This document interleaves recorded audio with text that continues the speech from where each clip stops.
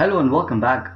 In this lecture, we'll see how to configure TexMaker and how to configure the TexMaker for the font size and the shape and probably the theme, probably like the other later stuff.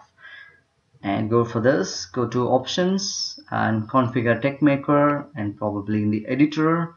And the default will be the Courier font family and the font size to be 10. And if you're comfortable with this, probably you can stick on to this.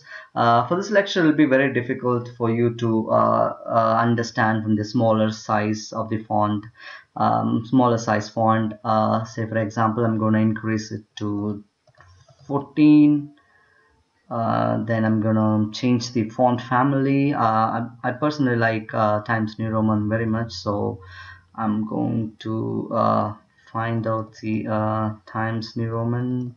Here it is. Yeah, this is what I like the most. And font encoding, I'm gonna give it the default UTF-8. So we'll be studying a lot of font encoding types and in the subsequent lectures, but as of now there are varieties of font encoding, so we'll be discussing about this in very detail, but as of now I'm going to leave it with the default of UTF-8. And if you wanted to, this is a default theme, so just probably like this is the theme, so I'm going to leave it with the default. But if you wanted to change it to the dark themed, you can probably change it to dark theme by clicking this. Let's see how this looks like in a dark theme, so I'm gonna click OK.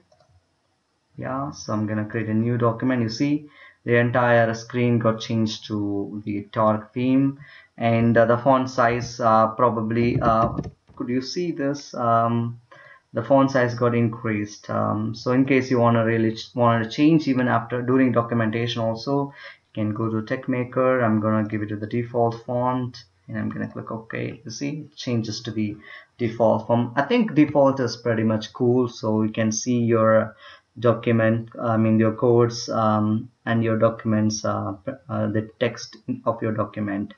And so this is how you configure the TexMaker. So if you can if you find other things that will be more appropriate to you, say for example you want to change the font size and family, and you can very well go ahead and do it. So this is the end of the lecture. So try customizing or configuring TexMaker to your interest and your need, and we'll see you in the next lecture.